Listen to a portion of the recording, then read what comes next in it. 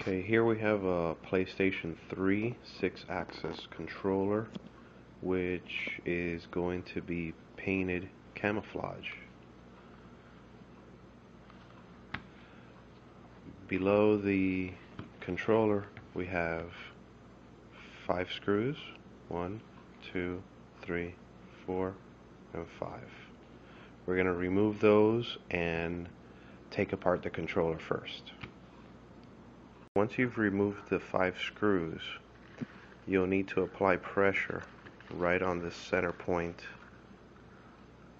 of the controller. By doing so, you're going to unclip the plastic at that point, which will allow to finish taking apart the controller. Okay, now once you take the halves apart, then you'll have the bottom shell.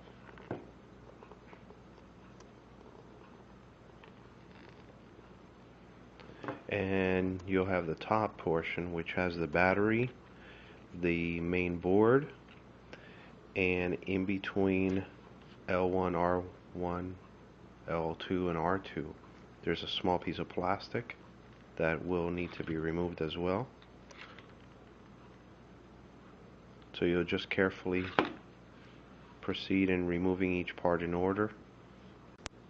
Now, before you remove the board, there is one screw located right here, and you'll need to remove that with a Phillips screwdriver. Now, once you remove the screw, you'll need to be careful when you remove this, because the circuit for the switches is a flexible plastic which has conductive traces on it. So you don't want to pull up very hard to where you will rip it and damage the traces which carry the signals from the switches. You can proceed by removing the pads which create the contact for each one of the buttons. Make sure not to get any of these pads dirty, as they are metallic and create the contact on these conductive pads here. Okay, the next step with the controller indicators. This is a very fragile piece of plastic. You'll want to pull down and remove carefully, not to break the 4 tabs that come through the plastic, which indicate which controller you are. Okay, so once we've removed all the parts, then you'll carefully want to store them, as the paint process will take about a day or so that it can properly dry. So make sure you put away all the screws, contacts, everything, and we're going to go ahead and proceed with the prepping of the plastic. Okay, now once I have all the parts sorted out, basically what I'll do is I'll put all the buttons and pads in one bag.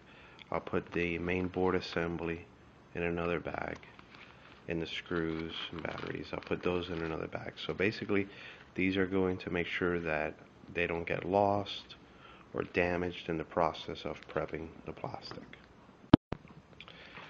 Okay, this is the product that I purchased for sanding down. It's by Norton. It's called Steel Wool. This one is number 1 and considered a medium grade.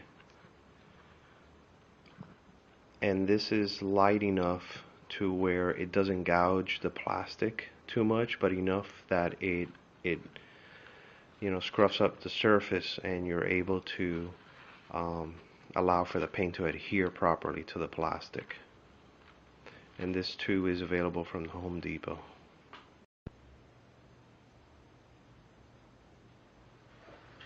Okay, now once we go to sand this, I'm going to sand all of the surfaces, and now I'm going to try to preserve the sticker with the serial number. So I'm going to work around this very carefully, and once I go to paint it, then I'll cover it. And every surface, this is flexible, so you'll be able to get into all the crevices. And once you start to sand this, you'll start to see that the shine starts to go away. So any surface that has a shine to it has not been sanded properly. Okay, and you work the bottom of the controllers very well, as this is where you're going to be touching more often, and you want the paint to apply as properly as possible. And work this all the way into all the crevices, and once you've sanded it down, wash it with warm water and soap, inspect it and see if you see any shiny surfaces. If you see any shiny surfaces, you want to make sure you go back in and continue rubbing it down with this flexible sandpaper. Okay, once you've done the sanding, then when you take a look at the controller, you should notice that the controller no longer has that bright shine that it used to.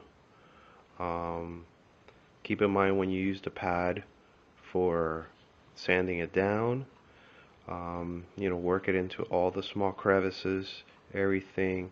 Make sure that you remove the silk screening on it properly so that it doesn't come through the paint. And after you're done, you want to take a small brush, wash the plastic with warm water and soap to assure that none of the plastic dust stays within the cracks.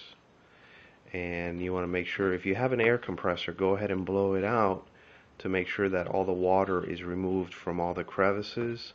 You want to make sure you let it dry for a few minutes.